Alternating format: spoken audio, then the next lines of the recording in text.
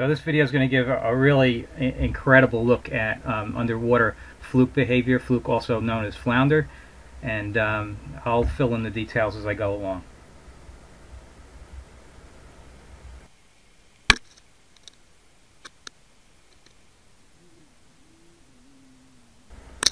Alright, so I've got a very slow drift here, and I'm dragging bait strips, and it's not on a bare hook, it's actually on, it's called a Fluke candy teaser. Came from Jigging World in northern New Jersey, and you don't just put the camera down and get great video. I went through trying a couple of things and getting these fish to hit, and that particular teaser's worked very well. Sometimes I tipped the teaser with a strip of Fluke, cut from a legal Fluke, and other times a strip of sea robin. I've used bluefish, a variety of things, and we're going to see some interesting stuff.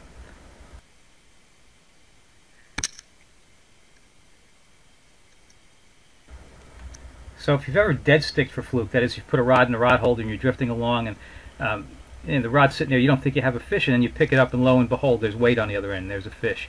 It's exactly what's going on here, and I've got now hours of this kind of video, and I've seen this over and over. And what they do is they grab the bait and they then swim forward with it, and I can tell you up in the boat, I don't know that I have a fish on. Now the camera rig is not, it's definitely going to dampen some of the activity on the other end because I'm really rigged up to try to have stability of the camera. But yeah, this fish is going to go along with the rig and really not give an indication at the surface that there's a fish on. It says a lot for holding on to the rod to feel what's down there. Okay, this video is shot with a Waterwolf camera. One of the stores that carries it both online and in the store is J&H Tackle, Oakdale, Long Island. Numerous times throughout this video you're going to see me, that looks good, you're going to see me lose fish that it looks like I should have hooked. The hook on these teasers is razor sharp. It's really an excellent teaser, that's why I use them. But again, the way the camera rig is set up, it's definitely much less than optimal for hooking the fish. And also on the surface, even when I feel something, like at this point I feel something and I'm starting to reel this fish in and I lose him, but I'm not setting the hook because I'm trying to minimize the camera shake. So you're going to see me drop a lot of fish here that normally you would get. But also you're going to see that these fish hold on to it for a while, and if you don't set the hook, even with a razor sharp hook, you're not going to hook them. So there's definitely something to be learned there.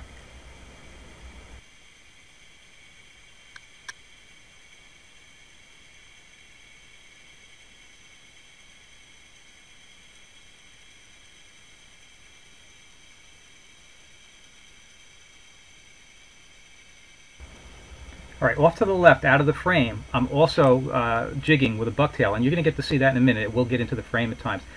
Many times on this video, and like I said, I've watched hours of this now, many times, the fish pass on the real meat, they pass on the bait strip, they go for the bucktail, and that's what you just saw there. When those three fish all bolted in the same direction, without a doubt, they're going after the bucktail rig, because I know that's where the bucktail rig is. There's a hit to the camera, actually, hit the camera. And this is one of the fish that didn't get the bucktail probably, and it came back over to the bait.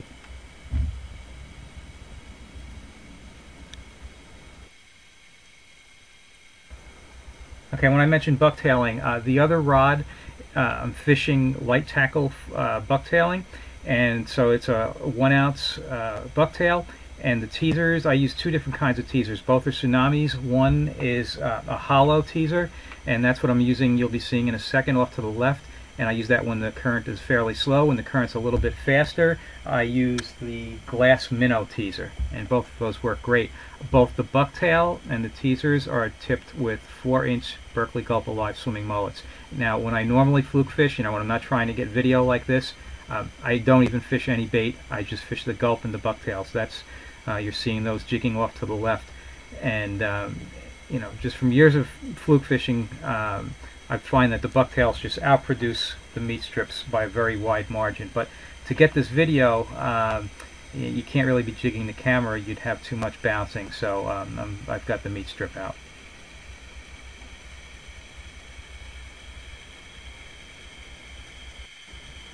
And on my channel I have numerous videos showing light tackle fluke bucktailing, both the technique and the rigging. This is a real treat. Look above the bait and slightly to the right, and here he comes.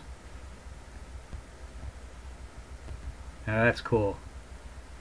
Alright, so this squid is grabbed onto that, and he's going to hang on for a couple of minutes. And then after a couple of minutes, now he's turned real dark. He's gotten nervous, so he's changed color. And now he's letting go. And why is he doing that? And well, it's for a good reason, because he's now been dragged into an area where there's several fluke. And here comes one smoking over towards the bucktail. He's got the lower bucktail, and here comes another fish up. He kind of looks at the strip. No, both fish are now chasing the bucktail, and one of them's finally going to get caught on that. Alright, so that leaves a fish that didn't get the bucktail. And during this trip, most of the time when I caught a fish on the bait strip, it was at a time when the bucktail rod was out of the water. I might have been unhooking a fish or whatever I was doing, but the bucktail wasn't down. And when it was just the bait strip down, that's when it tended to catch fish. Of course, one of the most important aspects of catching fish is to find them. And in this case, this is Long Island Sound. Usually the fish are on sand eels. The sand eels aren't in yet. The fluke are not in their traditional places. If you've seen my underwater videos before, normally it's over a clean sand bottom. In this case, I've had to go in on structure. I've had to get into places where I know there's other things they're feeding on. Little shrimp, little crabs. Of course, the squid are in there. Boy, I have found the fish. There's 5 fish in that frame. So this is pretty exciting for me to see, all this life that's down there.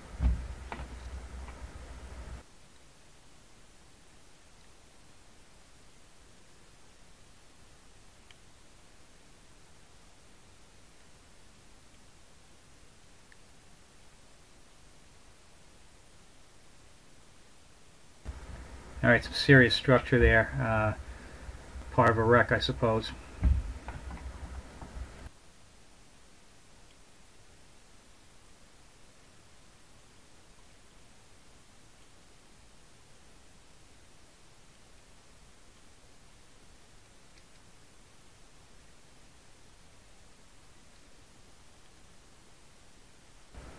Alright, you can tell I just dropped the bucktail to the left out of the frame because all those fish just bolted over there.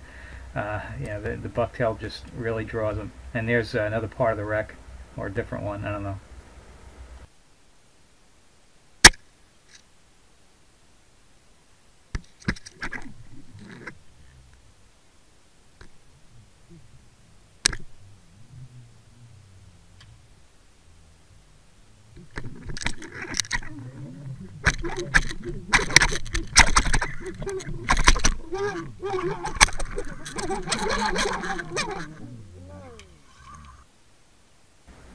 So I've fluke fished a lot of years, and I've never used stinger hooks, or I've used them, but I've tried them, but I don't like using them. And the reason is I've never felt that they increase my catch. And a stinger hook is a second hook that you would run towards the end of a long bait. And in this case, I'm running pretty large strips. They're probably, I don't know, 7, sometimes 8 inches long.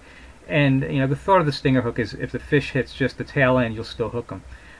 I never felt that that was true, and now after watching a few hours of this kind of video, it really kind of reinforces my thoughts that it's not going to increase my catch. As I watch these hits, these fluke hits are absolutely violent. They take the whole bait, the large bait, boom, one shot, very fast. And we see numerous times where the fish will come up close to the bait, look at it very closely, but I've not yet seen an instance where they then just grab onto the tail at that point. If they're going to hit it, most of the time they sort of drop down below it and then come up and hit in one shot, something like this. And actually what you just saw there was the fish that got released from the surface, but they come up and boom, one shot, it's gone. A stinger hook isn't going to do anything except maybe interfere with the nice action.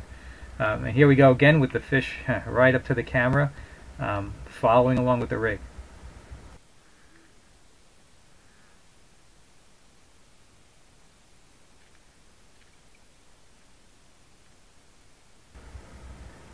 Now, this fish is going to go nuts, and it's clearly, you would think it feels that it's hooked, but the segment here, it's going to the bait's going to come out of his mouth, and within an instant, he's going to go back and grab it right there, and grabs it again. Just amazing that you know, they don't spook off. You would think you lose the fish, it's not going to come right back. Boy, as soon as that thing came out of its mouth, it was right back on it. It's pretty remarkable.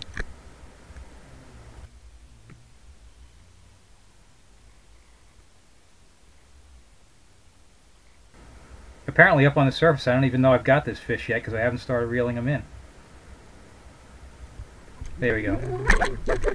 Okay, so I hope you found this video as enlightening as I did. It was sure pretty exciting for me to watch for the first time. You know, you load the card into the computer and you start playing and you don't know what you have down there, and I can tell you from up on the surface there were drifts where if you asked me, you know, what I did on the bait rod, I'd tell you, well, I had a hit or two, or you know, I lost a fish, and you know, there was so much more going on down there than I thought. So I thought it was very interesting. Okay, if you enjoy these videos, please subscribe to my channel.